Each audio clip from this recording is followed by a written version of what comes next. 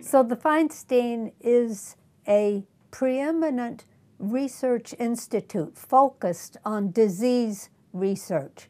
And one of our major strengths is in neuroscience and brain disorders. And Dr. Davies is a key part of our faculty in that area. Dr. Davies has recently been awarded the Potamkin Prize for his research on Alzheimer's disease. I had received a phone call from Dr. John Morris, and I had assumed that John was going to ask me to speak at a meeting, or it turned out that John Morris was the chairman of the committee that decided to award me the Potamkin Prize, and he told me, and I was astonished.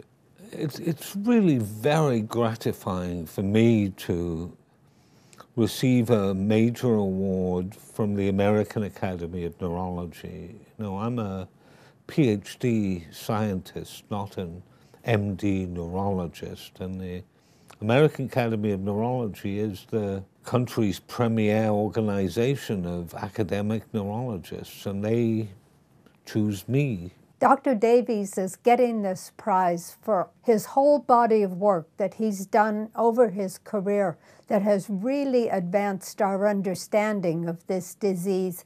And he'll be giving a keynote address to over 10,000 people at the next meeting of the AAN. My views on Alzheimer's in general are somewhat controversial, and so I thought I would have some fun and present a little bit of a controversial lecture at the American Academy, and I know people will expect it from me, and I don't want to disappoint them.